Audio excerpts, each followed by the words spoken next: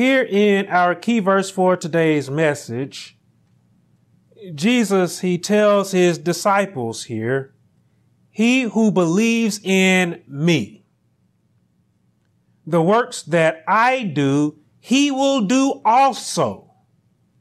But notice there he says, greater works than these he will do because I go to my Father. Now think about that statement for a moment.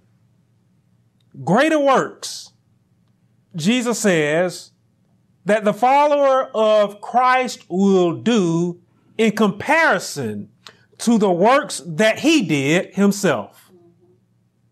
Do you believe this? Do you believe that you can do greater works than Christ? How determined are you to do just that?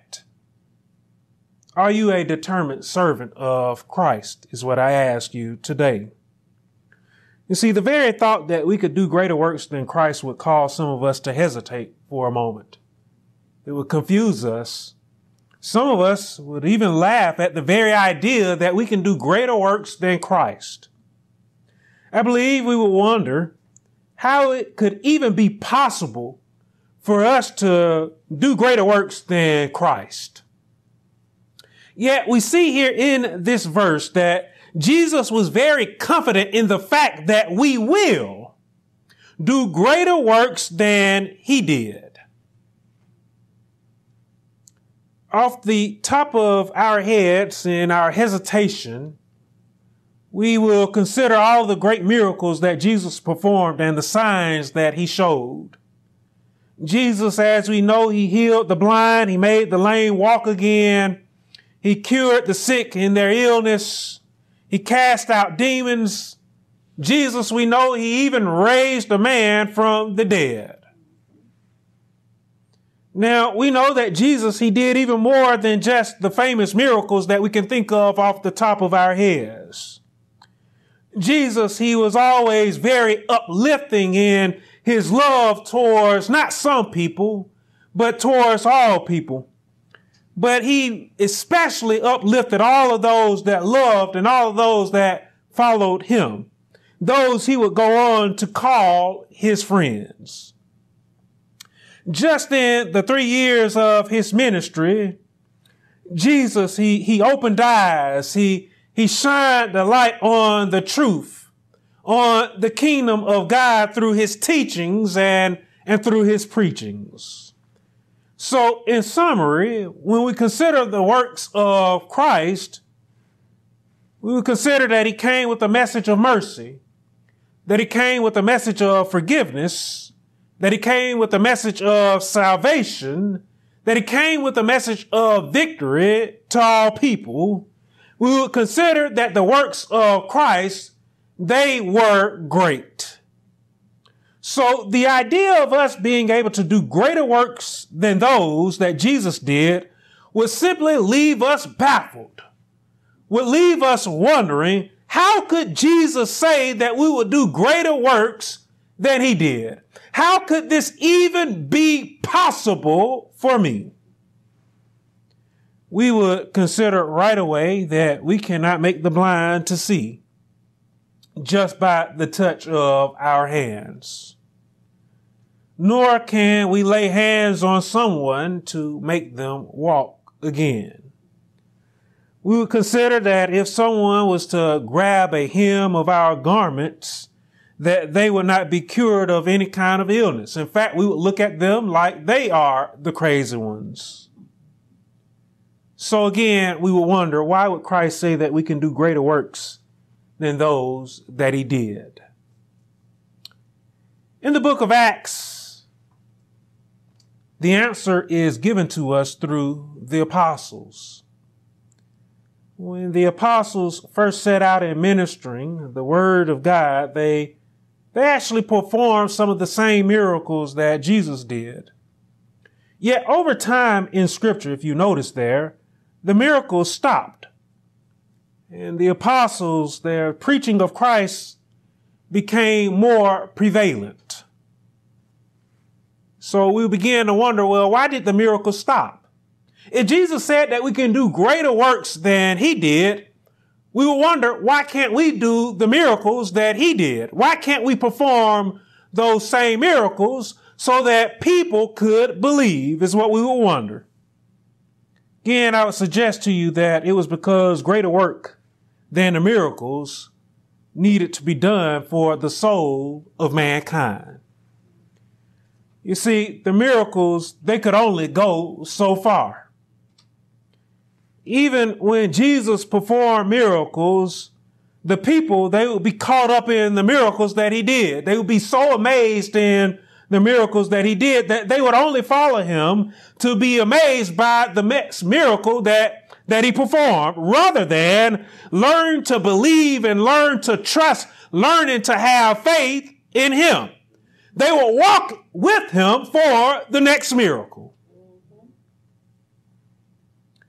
Jesus, he eventually called those that followed him for that very reason. He called them out and he questioned their faith.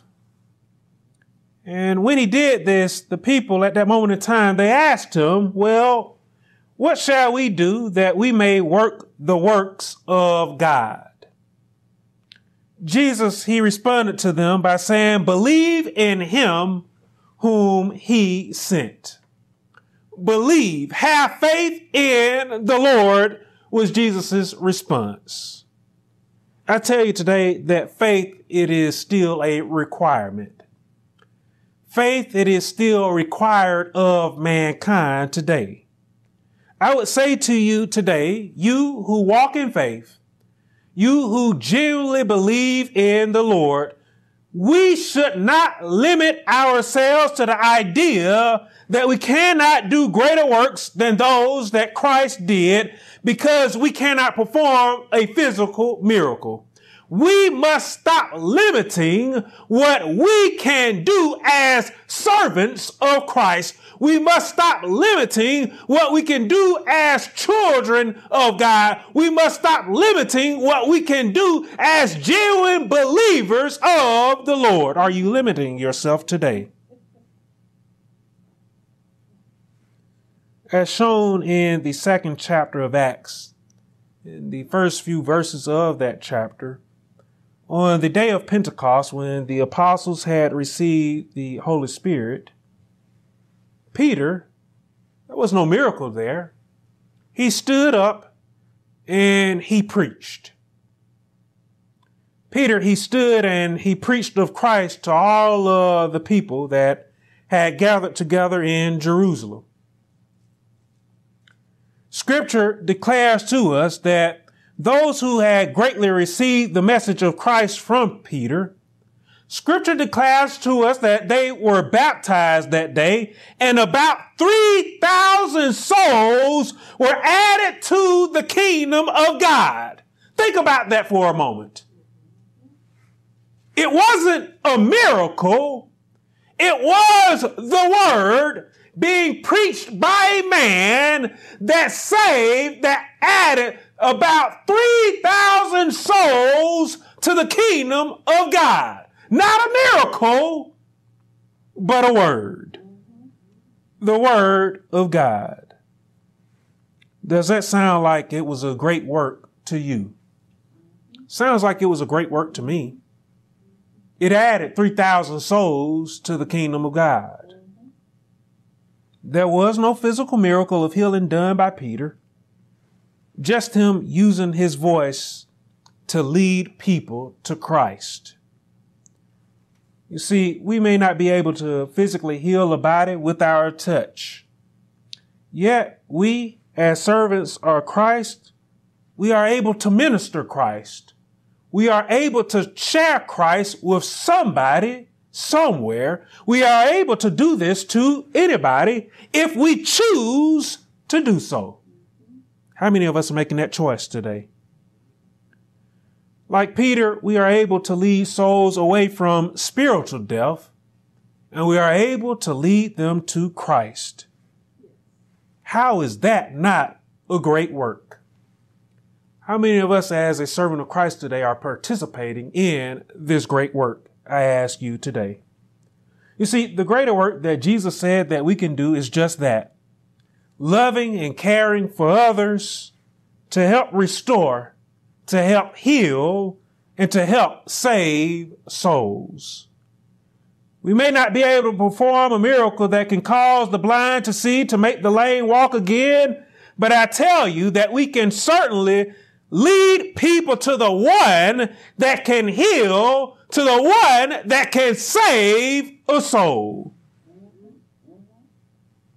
Do you believe you can do greater works than Christ today? You see, this to me, it is such an interesting thought because some of us, we will still doubt after hearing that. Some of us will still doubt that we can do what Christ says that we can do. Christ did not make this up about you. Christ said that you can do this. Yet we will still doubt that we can be a servant of Christ. We will doubt that we can do even greater works than those that he did. Why do we doubt Christ so much? It's time for us to stop doubting the Lord. We are left with instructions from the Lord as to how we can go about doing even greater works than those that Christ did himself. In the 28th chapter of Matthew's gospel and in the 19th and in the 20th verse, as I referenced in our Sunday school lesson today, Christ instructed us through the Great Commission. And in his instructions, he instructed us to baptize all nations in the name of the Father, in the name of the Son, and in the name of the Holy Spirit. He instructed us to teach all people all things that Christ had commanded of us. In essence, we have been instructed by the Lord today not to be closed off from others. We are to be open to all people around us. We should reach out to all people with the message of the kingdom of God. For this reason, we are to do the great work of ministering Christ, to share the good news, to share the gospel, to preach the name of Christ, to save souls through the sharing of Christ, to save souls by sharing the kingdom of God. Now, someone might ask today, well, what are we saving souls from? In the book of Joel, in the 2nd chapter, the prophet, he prophesied about the day of the Lord. The prophet said that the day of the Lord is coming, for it is at hand, is what was prophesied. Because the day of the Lord is coming and is at hand, Joel prophesied that God would pour out his spirit on all who would believe. That is man and woman. That is sons and daughters. That is all people. And as we saw in my sermon last week, Jesus confirmed that the hour is coming and now is. We live in a day where God has poured out his spirit on all of those who have genuinely believed in their hearts. God has poured out his spirit on us to preach his only begotten Son, to preach the kingdom of God, to warn of the day that is approaching, the hour that is coming and now is, to encourage all of those that are around us to get ready because Jesus is on his way here. For this reason, we are able to do the greater work of ministering the good news. Again, I ask you today, how many of us as a servant of Christ are participating in doing this great work today? Again, as we saw in our Sunday school lesson today, it's time for us to stop being hesitant. It's time for us to stop being fearful in our calling and what has been tasked to us by Christ himself. Do you believe today? We are able to do greater works than those of Christ. To the Thessalonians, Paul wrote, God did not appoint us to wrath, but to obtain salvation through our Lord Jesus Christ. As you have heard me say before, God does not desire for any soul to suffer wrath. That is his wrath. God does not desire for us to suffer his wrath because we choose to ignorantly participate in living in sin, in living in opposition against him. God does not desire that for anyone. That is why he gives us opportunity after opportunity. That is why he has put us here. That is why he has poured out his Holy Spirit on us to offer that opportunity to those that are around us, those that are choosing to walk and to live in opposition of him. For this reason, God has commissioned us to so great a calling, to do the great work of leading souls away from sin and leading them to eternal life. This is why we are now a servant of his. You see, I don't know about you today, but these reasons, they motivate me. They motivate me to keep the instructions of Christ and to reach out to as many souls as I possibly can with God's message. I find myself being determined today, that I am so determined that I often wonder if I am even doing enough. And I often ask God, what more can I do? Because as I said in my sermon last week, at my examination, when they asked, why do you preach? I said that I was called, and I also have a desire to reach out to as many people as I can, but especially those of my generation and those after me, because I don't want them to walk in the way of sin. I want them to walk with Christ so that they can not only see the gates of heaven, but so that they can enter into the gates of heaven as well. I tell you again today that I am motivated.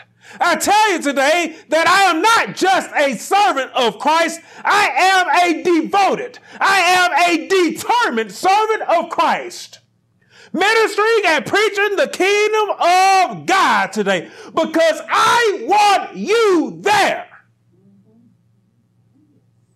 I don't want you to be anywhere else. Sadly, I look around today and it seems that most people are not getting themselves ready. Seems that a lot of people are ignoring the word of God. Seems like a lot of people aren't paying it any attention. Seems that a lot of people are rejecting it, pushing it away. And I begin to wonder, well, why is this the case? Why are people choosing to reject? Why are people not getting themselves ready for the day to come? I feel that this comes from the end result of a lack of drive, a lack of motivation from those who should be sharing God's message. See, the onus, it is actually on us. Yet it seems a lot of us are lacking drive and lacking motivation to minister the name of Jesus Christ in our world today, to minister the kingdom of God in our world today. We, the servants of Christ, I want you to know and I want you to understand today that we can do better than that, that we can do more. I tell you today that we can do greater works, but it seems that many of us believers, we love to settle for less. Seems that we love to settle for the thought that we cannot do anything, all because we can't perform a miracle. And we begin to doubt in our hearts that we can do greater works than those that Jesus Christ did. Some of us are even unaware of that verse, that Jesus said it himself, that we can do greater works than those that he did. It's time for us to be aware today. We can do greater works. Imagine that. A servant of Christ believing that they can do nothing. So I ask you today again, how determined are you as a servant of Christ to do nothing? I ask you today, how determined are you as a servant of Christ to try and do something? A lot of us are sitting quiet this morning. A lot of us are sitting still in doing something in our world today. We are watching as souls are being lost to the wickedness that abounds all around us, while saying in our hearts, well, I have my salvation, they got to get theirs, when we actually can bring it to them with the message of Christ. I hated when teachers used to do that when I was in school. When they used to say, I got mine, now you got to go and get yours. Well, teach me how to get mine. How are we any better when we say, well, I got my salvation, now they got to go and get theirs? When we can actually lead them to the one that can give them that salvation, that can heal them, as we saw in our Sunday school lesson today, that can heal them not only physically, but can heal them spiritually, that can make them whole in their soul, as we saw a couple of Sundays ago. Again, I tell you, we can do better than what we are doing today as a church. It's time for us to stop pushing folks away. It's time for us to start leading by example and bringing people in to Christ. I don't know if you hear me here today. Here lies another great work that the determined servant of Christ must perform, as Jesus performed for those that were around him. As I mentioned earlier, yes, Jesus did great works through the many miracles that he performed, but there was another great work that Jesus did that I mentioned there. The other great work that I mentioned there was his uplifting of those that were around him. How uplifting are you to those that are around you today? You see, this work of uplifting, it often goes overlooked by us who genuinely believe today. And so again, I ask you, how often are you uplifting all of those that are around you, but especially those who are your brothers and your sisters in Christ? This gets us into the next thing that the servant of Christ should be doing as a great work in our world today. You see, I feel that we as believers, I feel that we are always in need of uplifting. And I feel that we often miss out on the opportunity of uplifting, of serving each other as we should be doing. In his first letter to the Thessalonians, Paul, he set aside a portion of his letter to exhort the Thessalonians to do the great work of uplifting, the great work of serving all of those that were around them. See, this is a great work that is so vital, especially within the congregation of believers, within the congregation of faith. Because those that labor for the Lord, we often find ourselves beat upon by this world. We often find ourselves weighed down upon by this world that we live in. Now, this was not a new instruction that was coming from Paul, as Jesus, he taught the apostles the great work of being servants, of serving one another. At the Feast of Passover, the disciples, they argued over who out of them was greater. And it was at the Feast of Passover where Jesus, he set forth a very powerful example for them and therefore for us as well. It was at the Feast of Passover where he took the opportunity to wash the feet of the apostles in service to them. Jesus, after doing this, he said to them, "He who is greatest among you, let him be as the younger, and he who governs as he who serves." Jesus, he then asked, for who is greater, he who sits at the table or he who serves? He asked, is it not he who sits at the table that is greater? Yet he then pointed out to them, he said, I am among you as the one who is serving you. Jesus being the one who was holy, Jesus being the one that was divine, we know was far greater than the apostles. Yet he was the one that was serving not only them, but all of those that were around him. Do you see what I'm getting at there? If we cannot do right by each other, especially all of us in the faith, how can we do right by those who are outside of the faith? Did you hear that? So with this thought in mind, in 1 Thessalonians and in the 5th chapter and in the 11th verse, we'll begin to see these exhortations coming from Paul. Well, Paul, he first exhorts us to comfort and to edify one another. This exhortation is an exhortation of encouragement. We are to encourage each other in doing the great work of Christ. See, if we can encourage each other, then we can encourage those that are around us as well. Again, so often we meet challenge after challenge that can be so great and so overwhelming for us as servants of Christ.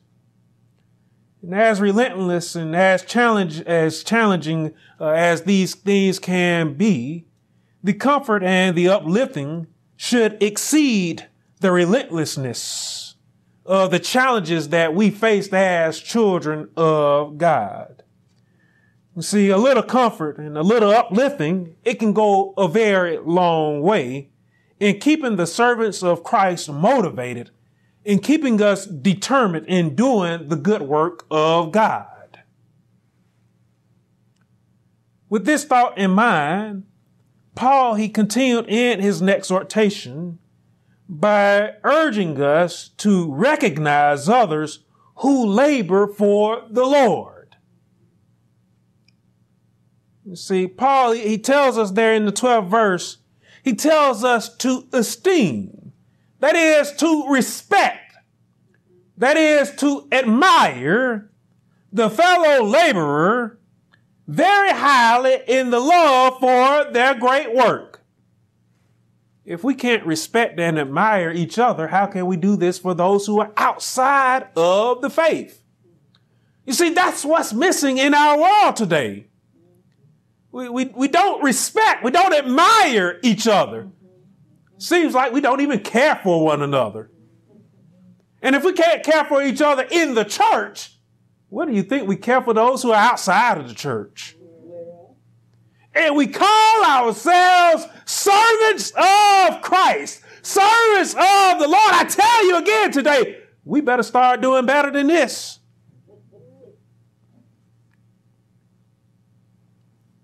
I genuinely believe that we ought to appreciate one another better than we do. I genuinely believe that we ought to appreciate one another in the work that we do in the world today, but especially when it comes to the work that we do for the kingdom of God. We have to do better than what we have been doing. Too often I feel that we punch down on one another. Too often I feel that we punch down on each other when we should actually be supporting one another, when we should actually be uplifting one another.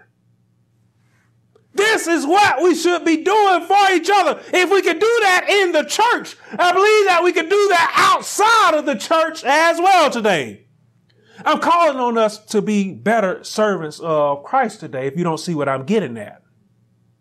From personal experience, I tell you that it can be very easy for the servant of Christ to feel like they are on an island all alone. It can be an isolating labor, an isolating task. This is where we should recognize, this is where we should esteem and support each other as a means, again, to keep all of us uplifted in our soul today. There are so many people in our world today that feel like they're on an island all alone because they are being punched down, they're being beat down upon by all of those that are around them, including the believer. including the one who is a servant of Christ. Just imagine where that person could be if they received just a little bit of urging and support. By comforting, by edifying, by recognizing, by esteeming each other, Paul said that we could be at peace among ourselves. And we wonder again why there isn't any peace in the world today. Well, in a lot of churches, there's barely any peace in a lot of churches today. I tell you again, as servants of Christ, it's time for us to start doing better than what we have been doing. After saying that we should be at peace among ourselves in the faith, we'll see there in the 14th verse, there in the 5th chapter of 1 Thessalonians, we see that Paul exhorts the servant of Christ to warn those who are unruly. This, keeping each other in line, is another great work of the servant of Christ that we must not take lightly. The unruly, we should understand here, are those that walk out of step in the faith. That's who Paul was speaking of there in that verse. As servants of Christ, there is one message we ought to share, and we should all move on one accord. In a sense, Paul spoke about the unruly as those who walked in a disorderly manner, not working at all, and were busybodies that went out and they did their own thing. The unruly servant of Christ, they moved in a manner that could sow doubt. They moved in a manner that could sow confusion. Here's where the determined servant of Christ is called to warn the unruly so as not to sow any doubt or any confusion in their hearts and in the hearts of those that are around us as well. The unruly, by doing their own thing, they are a danger to themselves, and they are a danger to all of those that are around them, in that they could lead themselves and they could lead others away from the truth. As a servant of Christ, we are called on to speak the truth, to walk in the truth, to live by the truth. Again, I tell you today that I am determined to lead people towards the truth. I am determined today as a servant of Christ to lead people towards Christ. And I ask you today, what about you? Are you going to live unruly? Are you going to live disorderly? Or are you going to be obedient today? James said it best. The determined servant of Christ can save the souls of those that wander from the truth, from death. That is, death spiritually. The determined servant of Christ can cover a multitude of sins. Again, I tell you, this sounds like a great work to me. A work of leading those who are unruly in their hearts today. Again, we are to lead by example, walking in the faith, living by the faith, living by every word of Jesus Christ. We should not live unruly. That is, we should not live disobediently to the way of Christ. Because the goal of a servant of Christ is to lead hearts to the Lord, not away from God today. So on this thought, Paul exhorted us further to comfort the faint-hearted, uphold the weak, and to be patient with all. The faint of heart, we should understand, are those who are too fearful to move in the service of the Lord. The weak are those who are weak in faith. We should be patient in encouraging and strengthening those of little to no faith, so that they can withstand this wicked world and all that the devil will try to throw at them. so that they can be made ready for the kingdom of God. Again, I tell you that this is a great work that you and I, as servants of Christ, this is a great work that we have been called on to do. Are you doing this great work today? How determined are you to serve all of those that are around you today? Are you a determined servant of Christ? This work, again, I tell you, is truly the great work that Jesus said that we will do, should we choose to do so. And should we choose to do so, this is the greater work than those that Jesus did, our service of one another. I ask you again, do you believe that you can do these great works? Serving one another, sharing the name of Christ, encouraging and uplifting all of those that are around you. You see, we should never take the task laid out before us by Christ so lightly.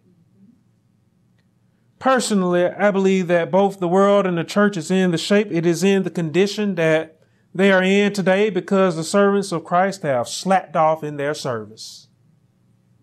How many of us have slacked off in our service today? I tell you today, I feel that the great work of Christ has slowed down in our world to the point to where it seems to almost have faded away, to have faded out of our world.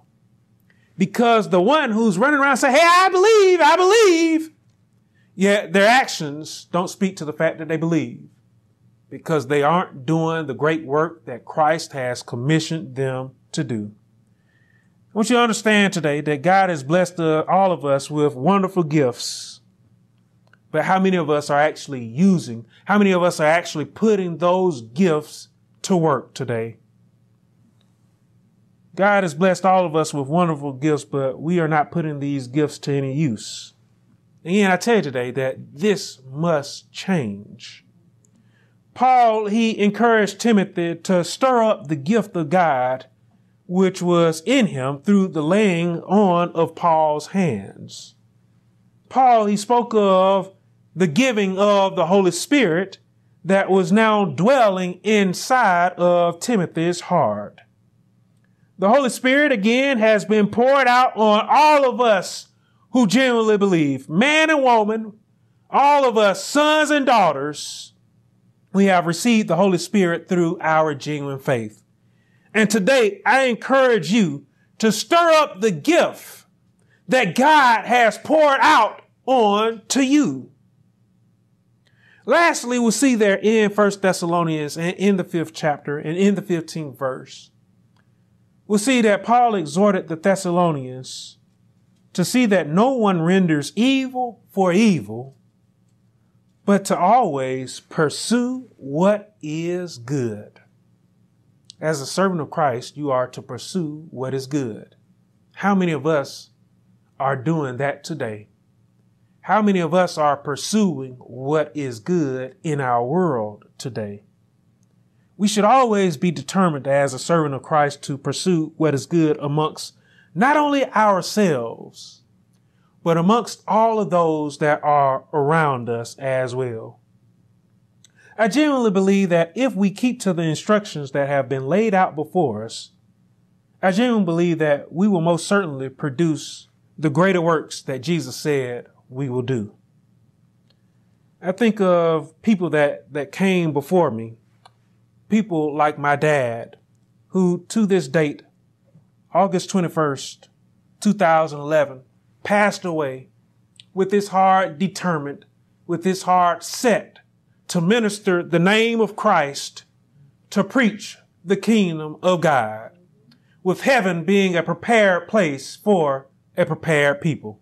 How many of us want somebody to know today that heaven is a prepared place for a prepared people? How many of us today want somebody to get their hearts right with the Lord before they are called out of this world? I don't know if you hear me here today. Oh, yes. Oh, yes.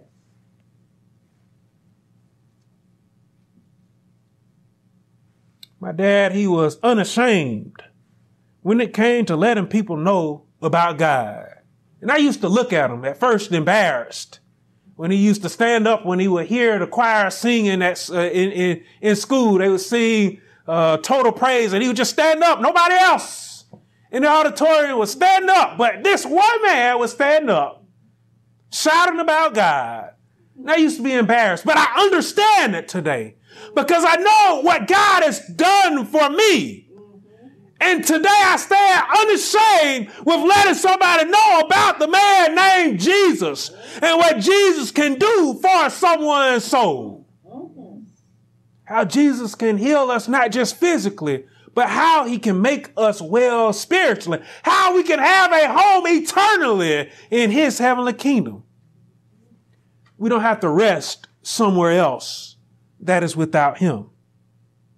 I think about my dad's devotion today, and I call on us to move in the same manner as a servant of Christ, being unashamed, being devoted to Christ, being determined to let somebody somewhere know about Christ and the kingdom of God. Are you determined today? With his voice and with his actions, my dad, he did the great work of opening many eyes to the Lord. How many of us are opening eyes to God today? How many of us are opening hearts today to God? This is the greater work that we can do. We can open hearts to the Lord today.